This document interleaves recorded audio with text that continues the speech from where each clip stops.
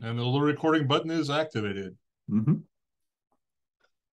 Hello, everyone out there. It is Club Moffat Talks for October of 2022. And it's October! It's Halloween time for the third year in a row. What do we call these? Our Halloween spectaculars? Spooktacular. Spooktacular. Fantastic. By the way, there's like 5 billion people out there on YouTube who use the term spooktacular when October rolls around. Yeah. I never once called myself an original person. I just So I'm Chris. I'm Ryan. As you all know, instruction librarian. I'm Joe. I'm also an instruction librarian here at Moffat. Oh, am I supposed to say what I do? If you want to. Ideally. I don't care. I don't know. I don't do anything really. I just sit in my office all day long. Okay.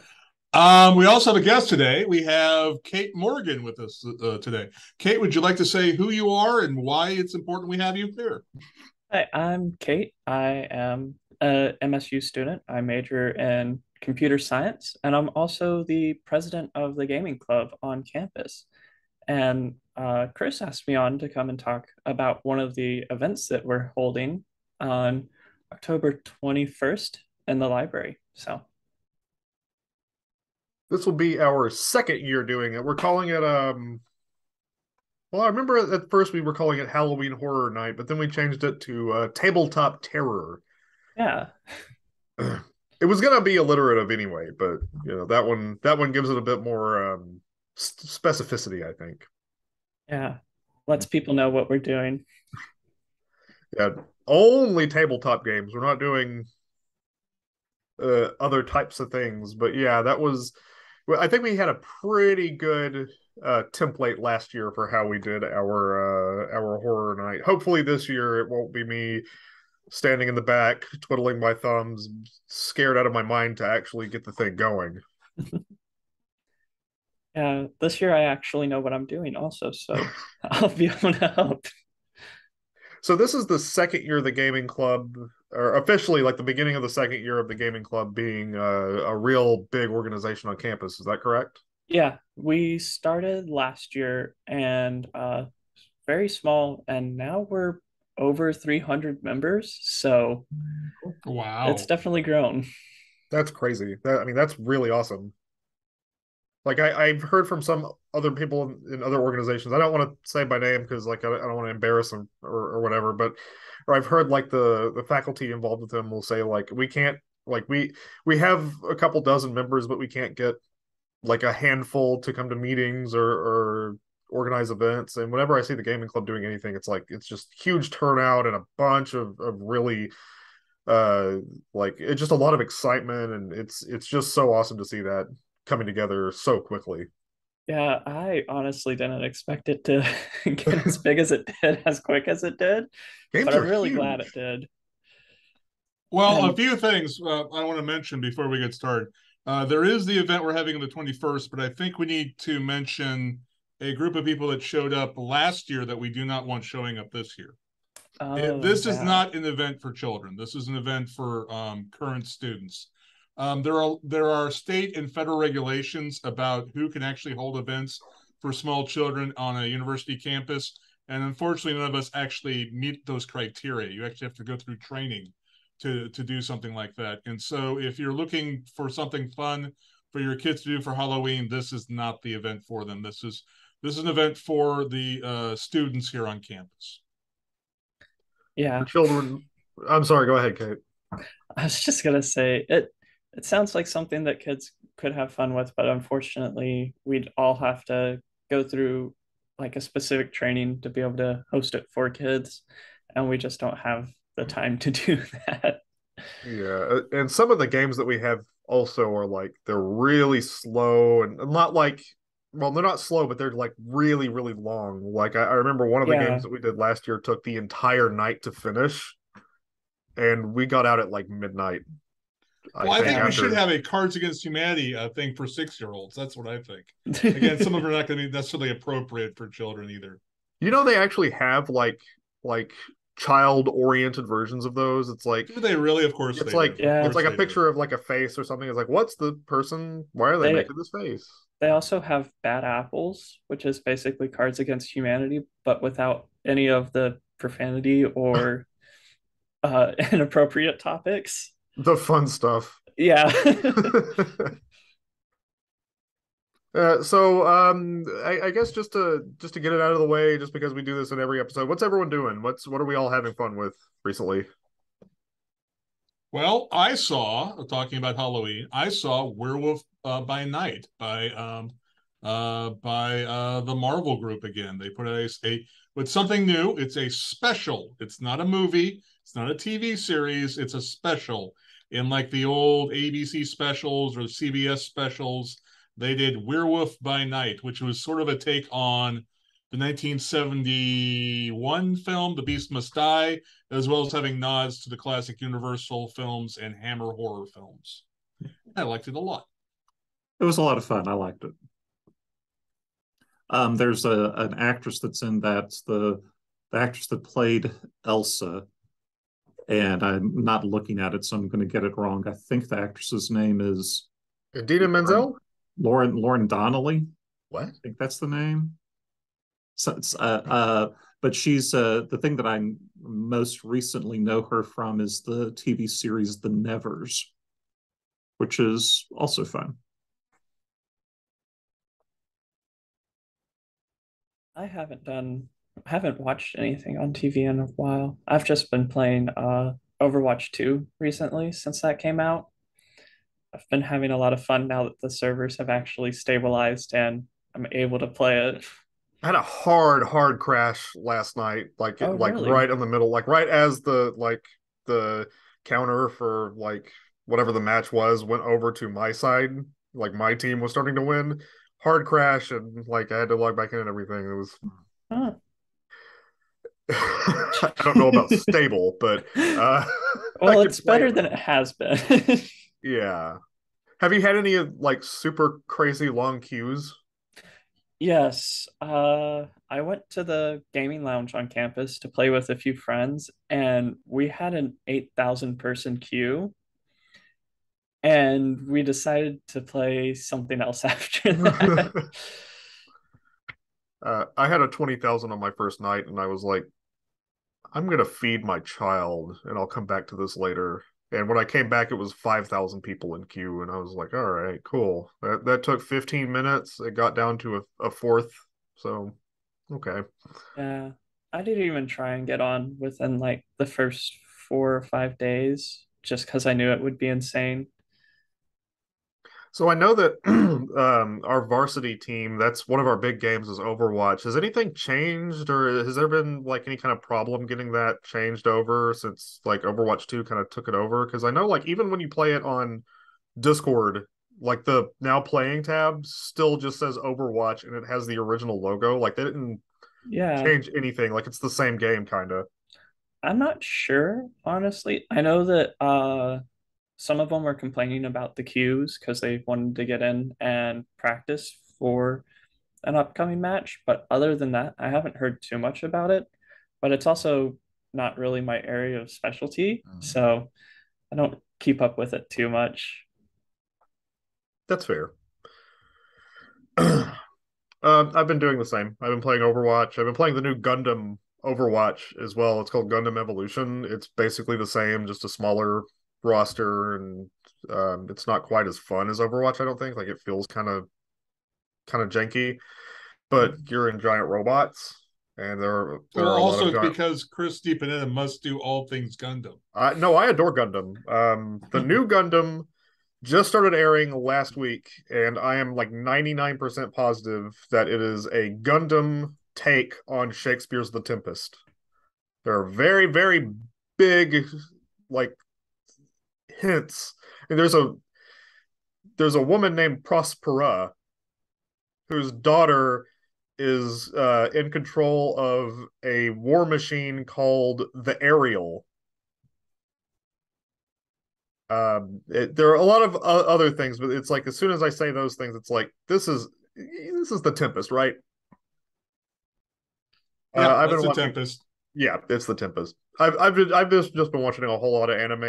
Chainsaw Man started today. It's wonderful and glorious. I'm so happy Um, Other than that, though, it's just baby stuff, and which I did want to ask Joe. Joe, what's the longest you ever listened to either of your children cry before you wanted to call yourself the worst parent ever? Uh, let's see. How old are they?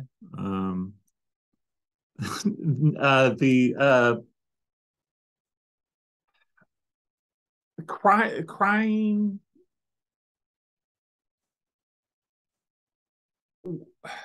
when you know that the child is okay. And that's the thing you have to verify. You have to verify that the child is actually okay, that there's not a need for a diaper change, that there's no obvious pain thing, not obviously hungry, anything like that. Sometimes your child just wants to be held. And it is frustrating, of course, to hold your child and your child be crying and you seem completely unable to provide comfort. That's terribly frustrating. Uh, when you know that your child is actually crying due to exhaustion, and you know that at some point they're just going to pass out.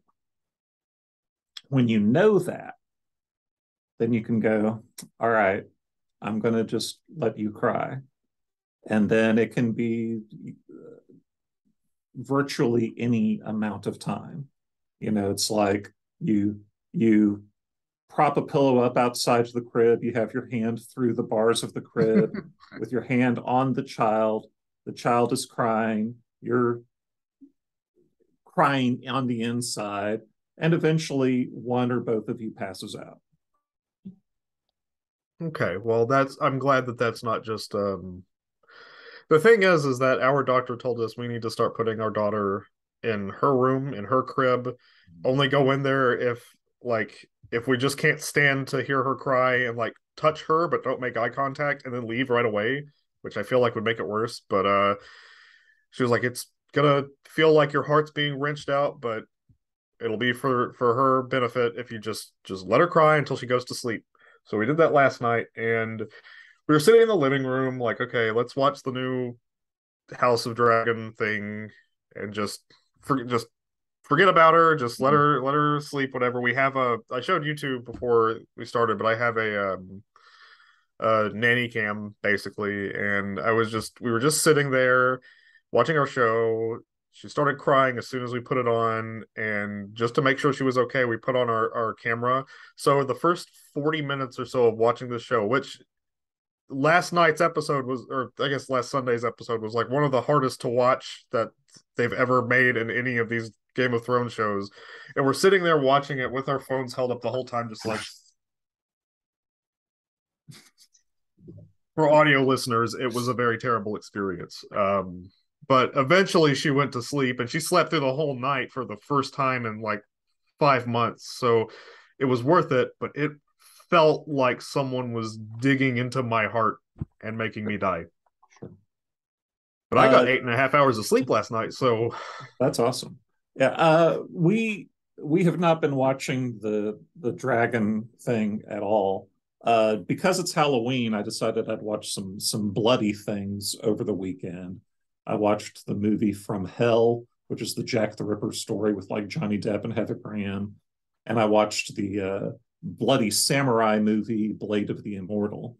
But the most horrifying thing that I watched over the weekend that just filled me with dread and confusion, and it just tore me up, was the most recent episode of the British Bake Off, where they did Mexican Week, and watching British people make their version of what they think Mexican food is was just yeah.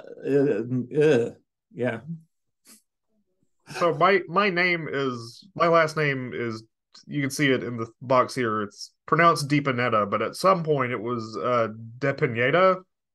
Spanish or Mexican or some type of name. I think my paternal grandfather might have been from Mexico or something. I never met the guy. I don't know. Those clips made me like. Have any of you heard the term emotional damage or Oh yeah. psychological damage? That's what Yeah. that was to me. That hurt. Those clips are like stuck in my head now. My wife and I make a lot of like we make a lot of burritos and like street tacos and stuff just at home, and we've been saying guacamole now for like the last week because that's the British are no longer allowed to make Mexican food. I'm gonna say that right now. I've never used my cultural privilege before. Stop. You're cut off. Yeah. Yeah. By the way, Kate, this is the usual chaos we go through on this. Yeah. Well, you've been around for a little bit. You've been around us. You should know a little bit about what we're like here. This is basically what I expected. All right. So, Joe, you want to talk about just what's going on just around the area for a Sure. bit? We have actually more things coming up like toward the end of the month and like in the first part of November, and I'll talk about that later. As far as things that are going on right now, or things that you should jump on right now, or just ongoing things. Two things in local community theater. Wichita Theater and Backdoor Theater are both doing October Halloween kinds of productions.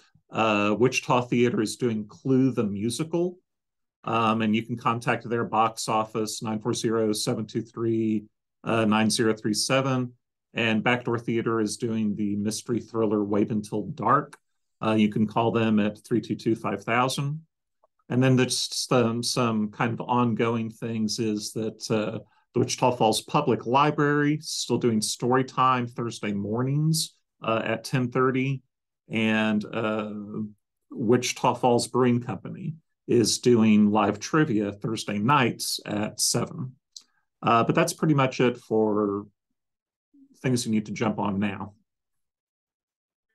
Well, Ryan and I have actually we have a bit of a tradition here for these Halloween episodes, and we've already done them. We got them out of the way. We're not doing them anymore. But for Kate and Joe, I want to ask, what are some of your favorite horror movies or books, video games, what have you? Just some of your favorite horror titles. Oh goodness. I don't even know. Movies wise, my all-time favorite is probably Gremlins. And that's mainly just because I grew up watching it with my dad, like every Halloween, and then sometimes every Christmas too, because That's he what I was thought about it to was say. funny. That's a Christmas movie. Yeah, that and Krampus. I put Krampus now like almost the same level of Gremlins. Those two are like they're perfect Halloween / Christmas movies. And when people say Nightmare Before Christmas, it's like no. We have better examples than that. That's a good one, but let's check Yeah. these out. And But then I was going to say for anyone listening to the audio version of this, all three of us old dudes nodded at the exact same time when you said Gremlins. So, but I mainly play a lot of horror games. And recently I've been playing a lot of a game called Phasmophobia. mm, It's basically a ghost hunting game. And you kind of go into this haunted place and you have to use different tools to try and figure out what type of ghost is haunting the place. And the whole time that you're doing it, you can't actually stop the ghost, but the ghost can start hunting for you and your friends.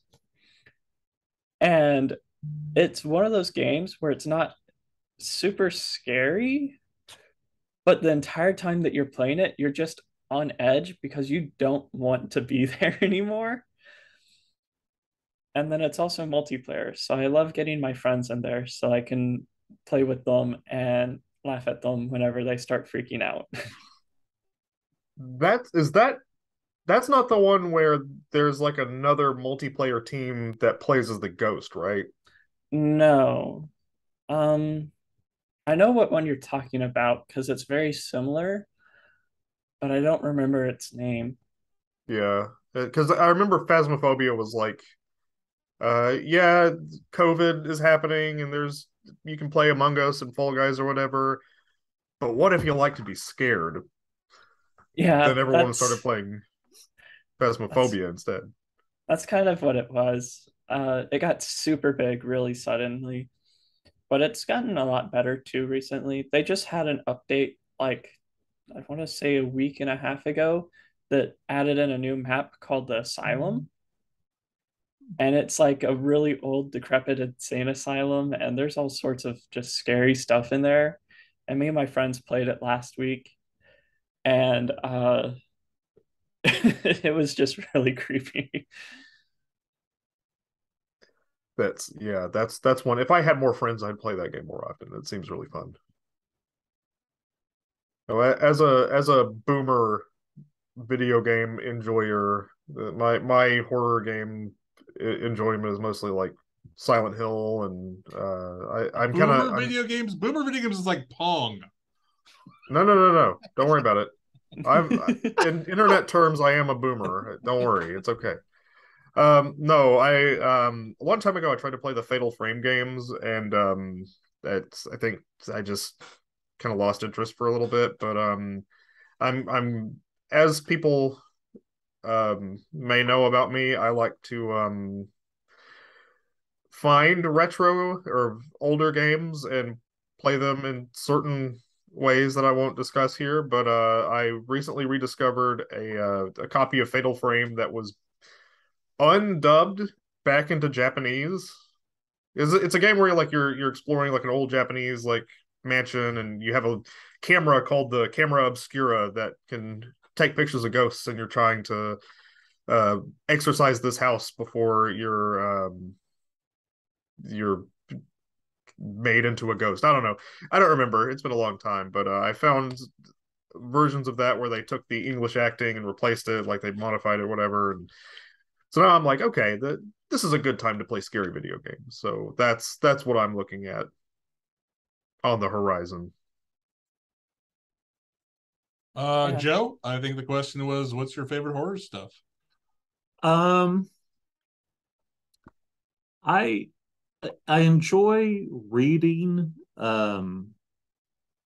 urban fantasy and kind of urban horror.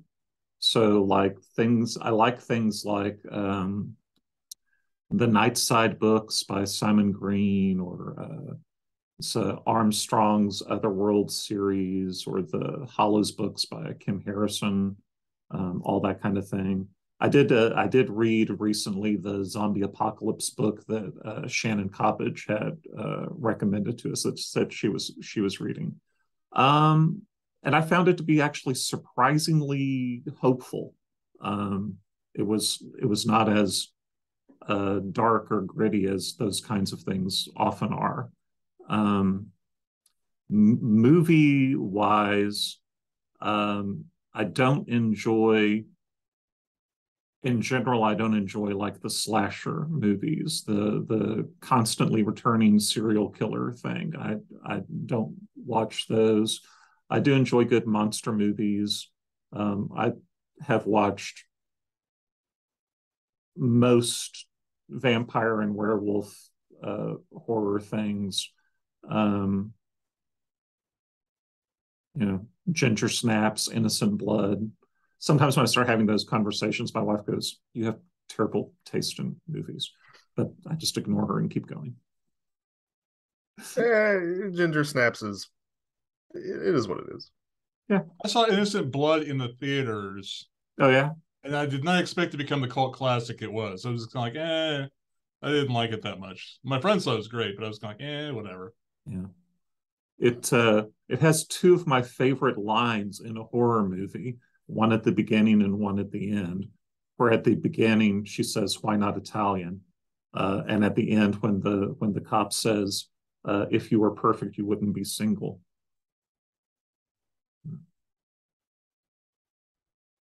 It's relatively spoiler free.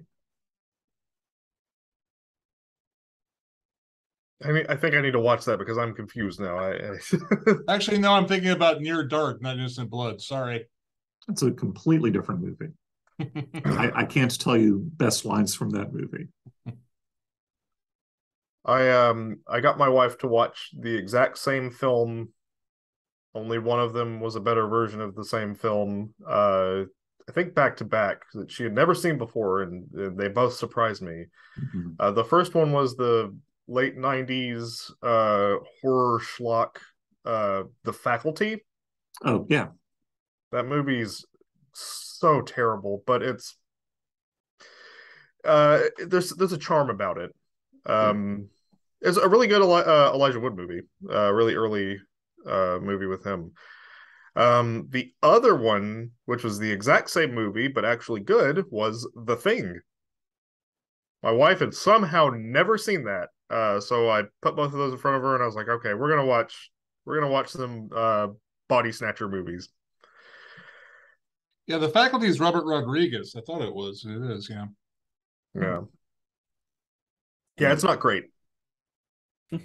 But she was watching a bunch of like '90s schlock movies, and I was like, okay, well, here's when I think of the '90s, I'm like, I think of Goo Goo Dolls, and I think of that movie.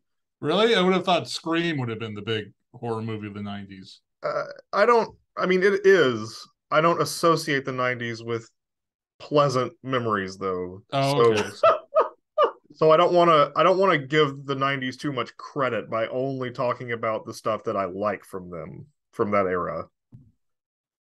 Oh, we watched Scream actually. Yeah, we watched Scream for the first time as well, and also the lad Philip Coleman, who used to work here. He also wanted to watch Scream, so I was like, okay, all right, well, let's come over. We'll cook you dinner, and you can hold our baby for a night.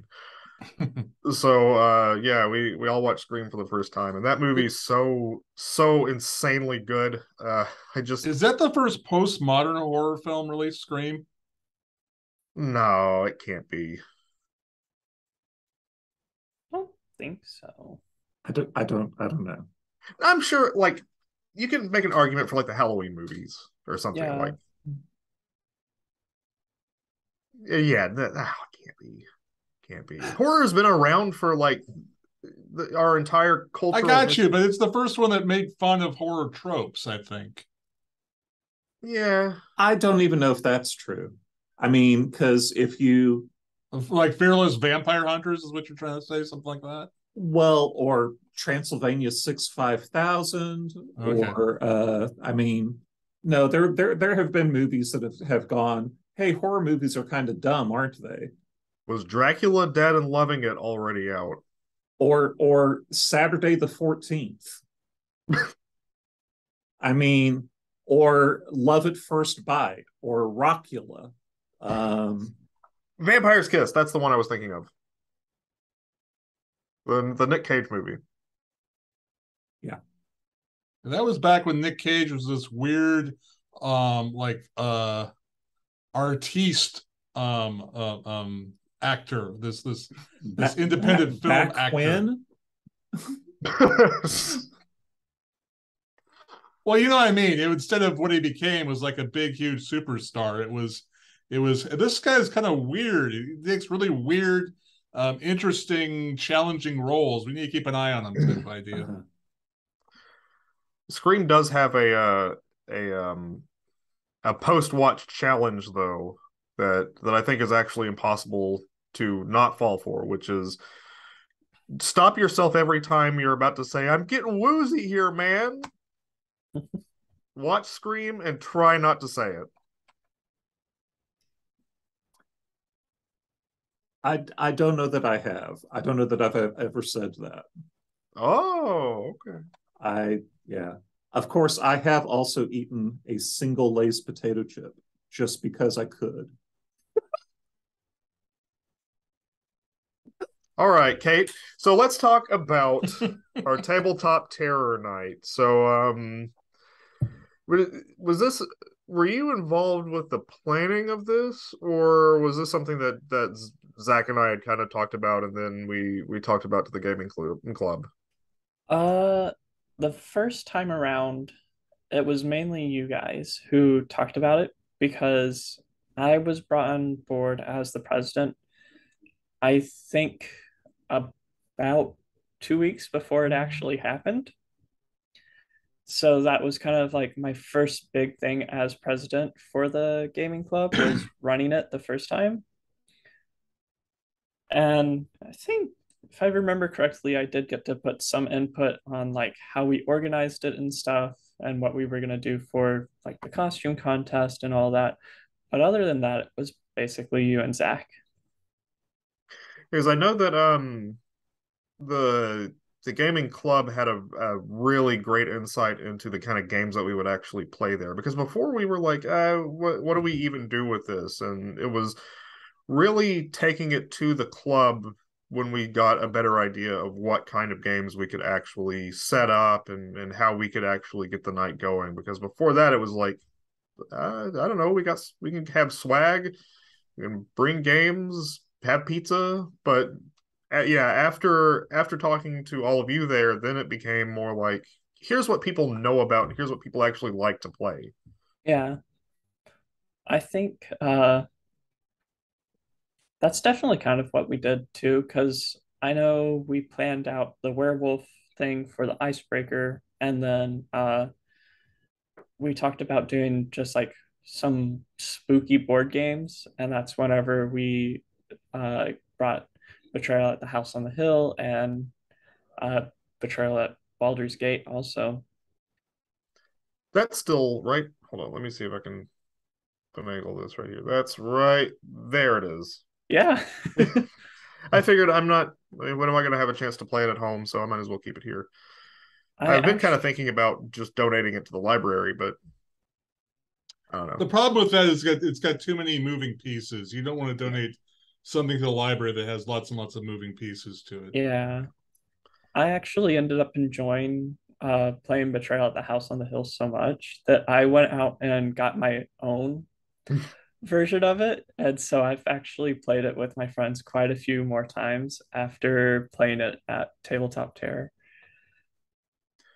That's really the big thing that I really appreciate seeing all this with just doing these kind of events where we introduce students to some kind of new thing that they can enjoy and take with them and like have it be something that they introduce to other people who also enjoy it. Like that's a big reason why we do a lot of the stuff here. Like just the fun stuff is like, hey, we have this here and it's a free event, so come on in. It might be something that you really, really like.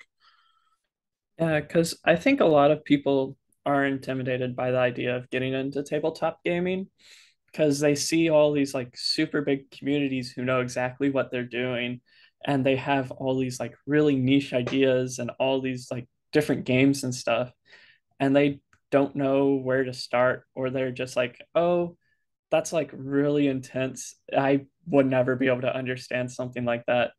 And I think having an event like this where you just come and like the way I explain it to people is you come, you hang out, and then we'll show you how to play the games. And I promise you'll have fun playing them because they're a lot easier than you probably realize.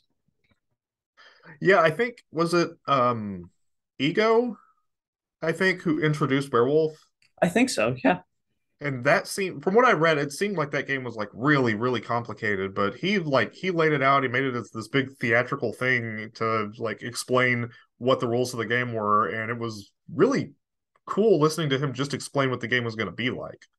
Yeah. That Werewolf was also something I hadn't ever played before. So listening to him explain it, I was like, oh, cool. This game's actually a lot more simple than it seems. You just take turns doing all your different things, and then once we're done with that, it's the end of the round.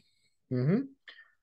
I think we played 2 rounds of it last time. Actually, I didn't play any of it, but I seem to recall it like it was so big that everyone was just like, "Yeah, let's go, let's do it again." Now that we actually know how this game works. Yeah, the first round was kind of more of like a playtesting round where everybody kind of realized how it worked. And then we did two more actually, Oh, and they went a lot faster than the first round just because they everybody kind of got the gist of what they were doing. Well, I think you also had smaller groups on the second two times, I think. No, Am we I... ended up staying with the big group. Oh, we did? Okay, okay, never mind. I'm wrong. you might be Um, thinking about when we actually broke out into yeah, like I our. might be. One thing I'll bring up is those of you who want to watch something really entertaining that kind of explains how board games work, there's the classic Will Wheaton series called Tabletop, which is on YouTube. You can watch a lot of classic board games, and it's he invites people in who are entertainers, so it's very entertaining. I've also found someone who's taken that template, that way of doing things, where they have it almost in documentary style, where they would break away and then have interviews with various players, talking to them about what they were thinking at that moment, stuff like that. And that's a group of British actors who do it at a called No Rolls Barred. It's also it's very much like Tabletop in the sense that it's very much, we're going to explain how this game works. We're going to tell jokes around it. We're all friends. We're going to stop once in a while and have somebody, do an aside type things, talking about what they're thinking or what they're doing. Usually along the lines of, "I'm lying right now. I want to kill them all," that type of thing, or "Yes, I did do it," or something along those lines. But it is very entertaining, and that's something that people can watch. And not only does it instruct them on how to play a role playing a tabletop game, but it also it's just entertaining to watch. I've watched a lot of stuff in there. It's like how to play this, how to play that, and they're kind of boring, honestly. Unless you're really into the game, you don't get it. This is one where it's basically people who are entertainers. They're comedians, they're actors, and they're trying to put on a show to some extent while having fun while playing games.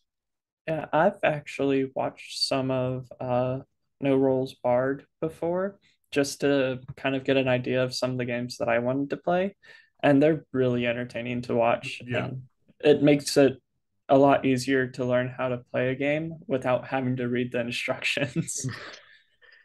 Also makes the game seem a lot more fun. Like if you can see how people are having fun with it. I mean, I know it's kind of like saying like, you're emulating other people, like their experiences or whatever, but like really seeing that other people can have fun in a certain way, it kind of leads, like it kind of opens your imagination, like, oh, I can play it like this, and I can really kind of break into this game in a way that maybe this group isn't so much doing. Like it's a really good way of kind of expanding your own horizons for what you might not really think that you would like. I know that with in terms of archiving video games, especially, that's referred to as recording play. The two ways that you can archive a game are just preserving the game as it is, or preserving play. Like if you have a multiplayer game, it's almost more entertaining to watch other people play that than it is to play it yourself. And the way that, like, some, especially tabletop games, the rules themselves are the game, but the people playing it are also the game itself being played. So there's that extra element of what it is that you're recording in terms of preserving the, like board games even.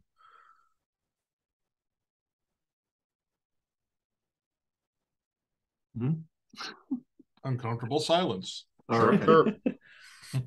You stunned us with your insight, and we didn't even know what to do with it.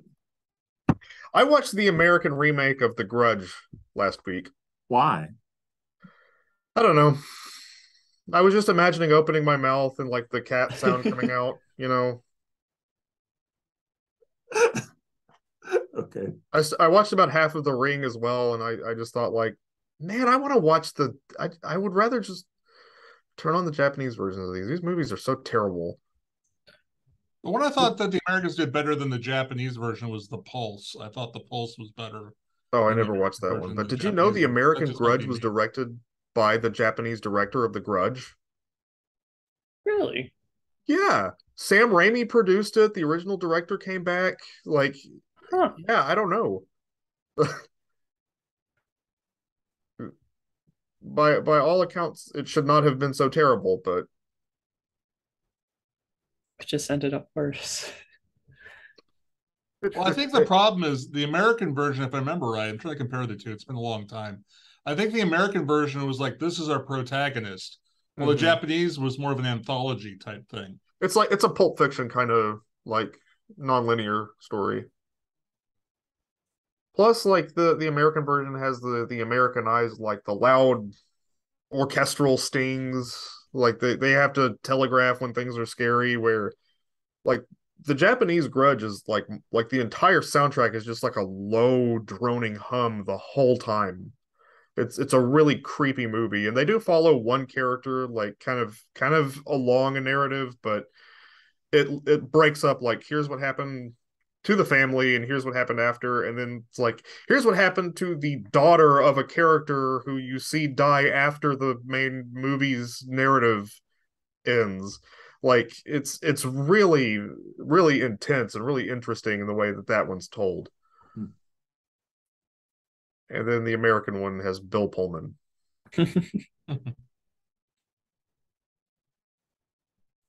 Yeah. The Ring always scared me, but not because the movie itself was super scary, but because my little sister can like bend over backwards and walk towards you like she does out of the TV. Oh, And every time that I watched it and then she did that to me, and it was just, oh no, I'm good, thanks. that's that's when you hit your younger sibling and run away. Yes. I have a younger step or half brother who's 7 years younger than me, and yeah, if he did something like that, I would have probably shoved him and run away. Yeah, my little sister is an expert at scaring you by accident. She has like really long blonde hair and she walks silently. So every once in a while, you'll go to use the bathroom in the middle of the night and you'll open up the door and she'll be stood at the end of the hall with her head like down so her hair's in front of her. And it's terrifying. She's got the poltergeist look down. Yes. If you can ever get her to do the bit where they go in the room and she's watching the white noise, the static on the screen, she comes Yeah. around and goes, "They're here" or whatever. Like, Yeah, but I don't think there's anything that actually has the white noise static anymore. oh, that's right. Yeah, that would be creepier actually. An HD TV that was still producing static. That's like, I was just going to say if you could just get like a, because it doesn't have to work or anything, you could get one for like $5 or something from Goodwill. Just get an old boxy style television, take all the guts out of it, and then actually film her crawling out of the TV. Oh, goodness. I was actually going to say that those TVs are super valuable for old like competitive video games because of the input lag. Yeah. Actually, what you They're, want to do, I'm just thinking about that. What you want to do is actually have the screen a little bit smaller on the flat screen TV you put into that. So when the hand comes out, it looks like the hand is actually coming out of the screen completely. Yes. There you go. Yeah. We'll just make our own movies. Who needs movies anymore? We just make our own. Ryan, are there any new horror movies that you've seen that, well, any that you have been recently made aware of that you might have not known about before since the last time I asked you? Um, 5 years ago, I did a class with Peter Fields on uh, weird fiction, and we have been working this year to possibly do a new version of that, focusing on the new weird, and one of the great new weird books slash movies that's come out in recent years is Annihilation. Would you have them read the books as well? What we're doing for it is there was a collection put out 10 years ago called The New Weird, Hmm. or Recent Cthulhu. No, New Cthulhu, The Recent Weird, something along those lines. And it's a collection of short stories. And that's what we're going to focus on because we want to focus on the short stories. We don't want to focus on the novels and other novellas. Although Peter's also thinking about possibly doing Lovecraft Country as well. But I think I'm going to try to convince him to stick to the short stories. That's what we did originally in the class when we focused just on the 100-year-old stories. And I think that's what we should focus on, even if we're focusing on the new stuff, is to focus on the short stories, really. Hmm. Okay. So yes, new weird's out there.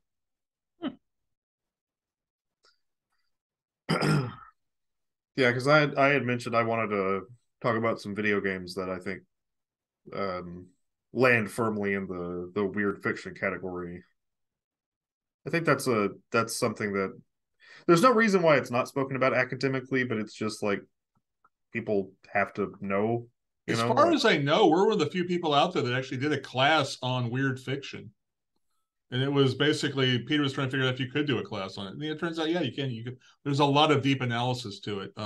It says more, I think, about the author than it does about the genre itself, though, to tell you the truth. yeah, I guess it's like that's did weird fiction fall out of favor for a time or something? It was considered a junk for the longest time. Especially Lovecraft stuff was considered Cthulhu. The Cthulhu mythos overall was considered kind of junk, um, campy type pulp fiction type stuff. I remember when I was actually in college as an undergraduate, I did a paper on H.P. Lovecraft, and the only academic sources I could find were in French. Actually, I had to find French translations of the papers. Those are the only people doing academic scholarship. Nowadays, everybody's doing scholarship on weird fiction. It is a and it's more popular now than I think it's ever been, even during the 1930s and during its heyday. Yeah, I could see that. I mean, it just with the internet, everyone has access to everything now, so it's hard for things to be niche anymore. Yeah, It's because also so even hard. Sorry, I'm sorry. Go ahead. even niche things, you can find a decent sized group usually on the internet for something that you might be the only person in like your whole city who does this thing. You're still going to be able to find like 10,000 other people who do it on the internet. Well, I think the reverse is also true. It's hard to find something that's a shared touchstone experience for everyone nowadays, too, to some extent. I mean, speaking of someone who had 3 channels on the television set, wasn't that hard to do back in the day? Sorry, 4. There was Well, PBS as well. I might actually disagree because you see a lot of like the big Netflix shows, like or maybe the big whatever streaming shows, like they'll get like really highly focused uh like audiences for a little bit at the very least. Like when Stranger Things came out, like everyone was talking about Stranger Things, even though it was Netflix 6 or 7 years ago or whatever. Yeah, but I honestly I've never seen a single episode, to tell you the truth, and I think that's more common than you think it is, Chris. I mean it's not like the day after would be the big film experience of my generation, where basically everybody watched it. You remember what is that? What was that? The something blue, the bluebird, blue something bird box, Oh, bird Yeah. Bird box. Box. That got like 300 million viewers. I've never seen it, but people have. Like the Well, day after it came out the on difference Netflix, it is was though like, also the fact is there's a difference between 300 million Americans and 300 million people worldwide oh that have sure, seen something, yeah, so sure, absolutely. That's why JoJo's Bizarre Adventure is currently the cultural touchstone of the entire world right now. once again, I'm not I actually take it back. I have watched the first 2 episodes, was not interested and stopped watching. JoJo's Bizarre Adventure is a Lovecraft. No, no. Actually, everything nowadays at least has some Lovecraft somewhere, usually. Yeah, people like the unknown. People like the fear of the mysterious and the unknowable. Like, Well, I'll give you a gift for all those people who are listening that might actually take my class in a year or 2 years from now. The secret of weird fiction is not the great Lovecraft quote that the greatest emotion is fear, and the greatest all fears is fear of the unknown.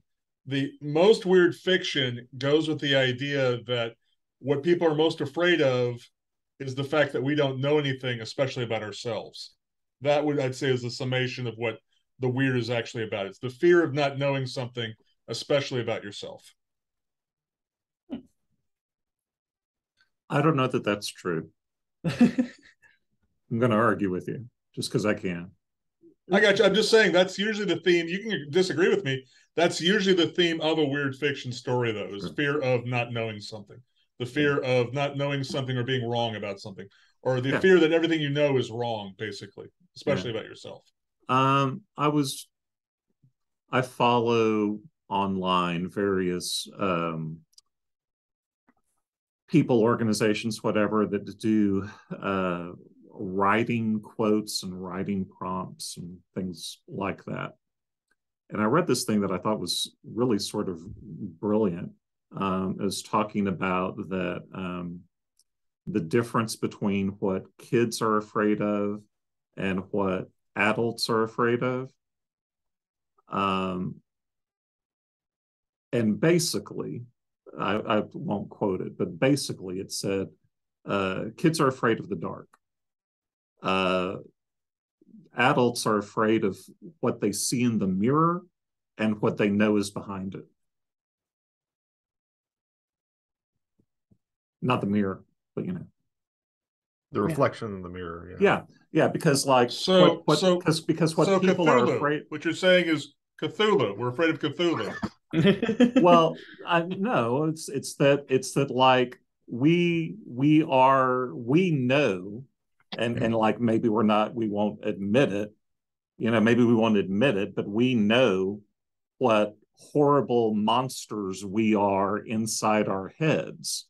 So what we're afraid of are the things that we know we have lurking in the back corners of our mind. We're afraid of rage and hatred and a lack of empathy, and just wanton violence, or whatever. All the dark secrets that we try to make sure that no one ever sheds a light on inside our own minds. So kids are afraid of the dark because they're innocent and they don't they don't have anything to be afraid of when they look in the mirror.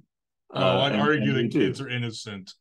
I would argue, as someone who got the shit beat out of him since elementary school. Okay, kid here being a loose term wherein the innocence is implied in their status. Okay, because like I have known fairly young people. I'm trying to think of what the youngest, maybe as young as 10. I don't think any younger than that, but I have known people who as young as 10 had already experienced more trauma, more horror than a lot of adults my age have. And so the age is not necessarily the primary determiner of what you've gone through in your life. But I mean, I've known fabulously mature 14 years old and fabulously horrifically immature 50, 60-year-olds. So it's not about it's not the age, it's the mileage. Well, that was dark. It's the Halloween episode. Yeah, but can we talk about Abbott and Costello Meet the Mummy or something? I mean, come on. No. Well, actually, I was going to say that, yeah, let's go with that direction, but we have been on for about an hour, and I know Kate's got a lot of stuff to do. It's the fact that you've been on here for this long, talking to a bunch of old chunks of coal like us for this long is probably very, very draining. So I'm going to go ahead and say that we move on to our last little chunks of stuff and discussion here. Okay. And that's you, Joe. What's going on? Okay. All right. Stuff happening soonish. End of October, going into the first part of November. Wichita Falls Museum of Art here at MSU Texas is hosting an opening reception and panel discussion for the exhibition From Boom to Bust, Modernism, Regionalism, and Social Realism. That's on October 20th from 5 to 7:30. Also on October 20th, Department of Music is presenting Prayers for a Feverish Planet, new music about climate change. On October 27th, the campus is doing the Trunk or Treat in the Coliseum parking lot. Also on the 27th, Department of Music is hosting a bratwurst dinner at 6:30, followed by Oktoberfest. Then on Tuesday, November 1st, Department of Music at the First United Methodist Church is doing a choir performance of Mozart's Requiem. Mosaic Cross-Cultural Center is hosting critical conversation series on mitigating unconscious bias in the Clark Student Center on November 2nd. Music department doing wind ensemble and orchestra Thursday, November 3rd. We are going to be doing our book plating ceremony honoring faculty that have been tenured on November 8th. Music department doing percussion ensemble. Music department's got a bunch of stuff going on. Tuesday, November 8th in Aiken Auditorium. At the MPEC, they're doing Hanger Holiday on November 12th. Let's see. And us here, our November podcast will be talking with Kim Gordon about local community theater. Okay, I guess we're going to wrap it up. If anyone has any questions, they can contact us at library@msutexas.edu. And Kate, was there anything you wanted to mention? Anything you wanted to plug or anything before we steamroll you and keep talking?